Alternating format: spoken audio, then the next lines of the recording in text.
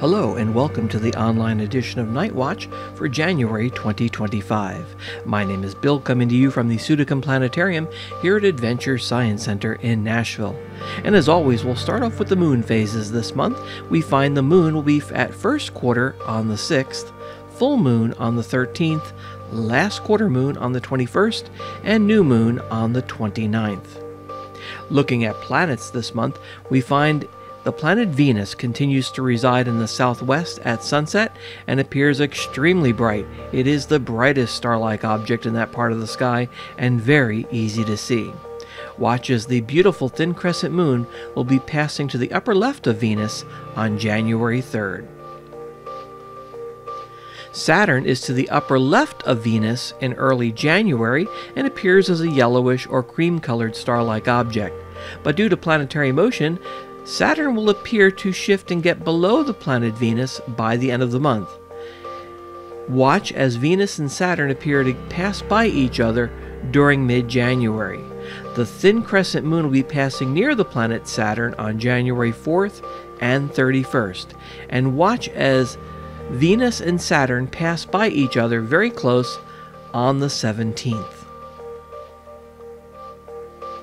Jupiter is high in the evening sky and appears as a bright white star-like object nearly overhead in mid-evening.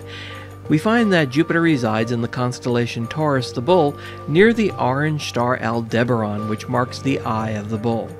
The gibbous moon will be passing above the planet Jupiter on the 10th. Mars rises in the eastern sky in early evening, right around sunset, and appears reddish and is near the twin stars Castor and Pollux of the constellation Gemini, the twins. Mars will also be at opposition this month between the 12th and the 16th, rising at sunset, and will be at its closest approach to Earth for the next 2 years, at a distance of 59.7 million miles away on the 12th.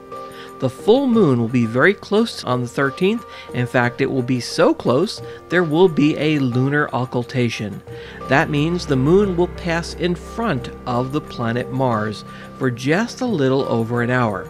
In the central time zone, like Nashville, the moon will pass in front of the planet Mars between about 8:02 p.m. and 9:10 p.m. Central Standard Time, so Mars will temporarily be blocked by the moon and not visible.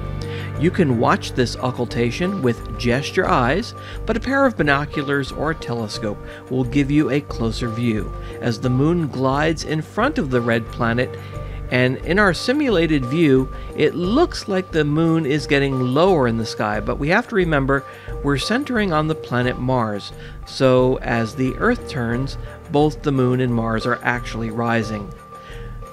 Now, both Mars and the moon are rising high in the east, so this occultation again starts at around 8:02 p.m. and then it will be over by around 9:10 p.m. with Mars coming out the other side. This occultation shows you the motion of the moon as it orbits around the Earth in just over an hour. At the time of the occultation, the moon is about 235,500 miles away, while Mars is almost 60 million miles away. Looking at constellations this month, we find that Taurus the Bull is up high, and as previously mentioned is also the home for the planet Jupiter during this period. Look for the beautiful Pleiades star cluster on the shoulder of Taurus the Bull. With your eyes, you'll probably only count about 4 or 5 stars under light-polluted conditions, but with a pair of binoculars or a telescope, you will see well over 100 stars in this one little spot in the sky. Orion is the mighty hunter of the winter sky, rising up in the east, and we can notice the 7 bright stars that mark the outline of his body, making Orion an easy constellation to identify. The bright orange-red star Betelgeuse in his shoulder, which we see on the upper left-hand side, is a supermassive red giant star. It's also a star that's nearing the end of its life and could blow up in a spectacular supernova explosion anytime over the next million years or so. We don't know exactly when Betelgeuse will blow up, but if it happens during our lifetime, it could be spectacular, and it could be within the next few thousand years. The bluish star in Orion's left leg, which we see on the right side, is Rigel. Making a diagonal line from Rigel up to Betelgeuse will take you into the constellation Gemini, the Twins. The Twins are to the upper left of Orion and are marked by the twin stars Castor and Pollux in their heads.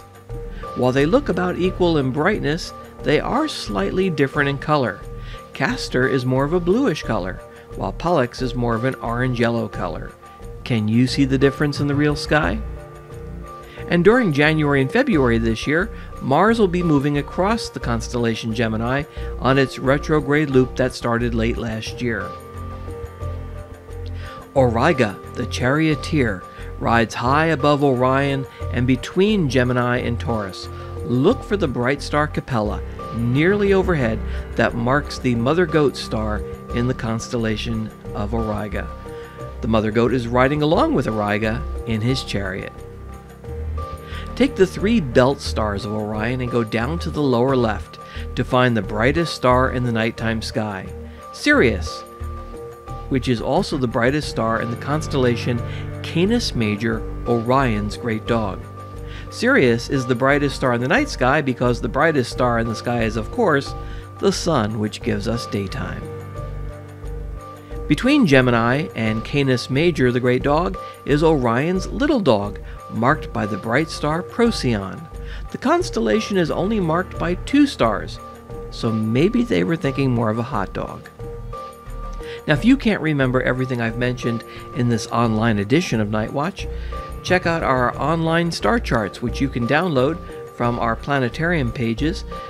Check out adventuresci.org/starcharts, and you can get a new star chart every month to follow along with what's currently in the nighttime sky. And don't forget to come visit us here at the planetarium at Adventure Science Center for our regular planetarium shows and other events here at Adventure Science Center. Check out the website adventuresci.org for more information. And we hope you can visit us here, where our mission is to open every mind to the wonders of science and technology, fostering a better understanding of ourselves and the world around us. And until next time, I wish you clear skies.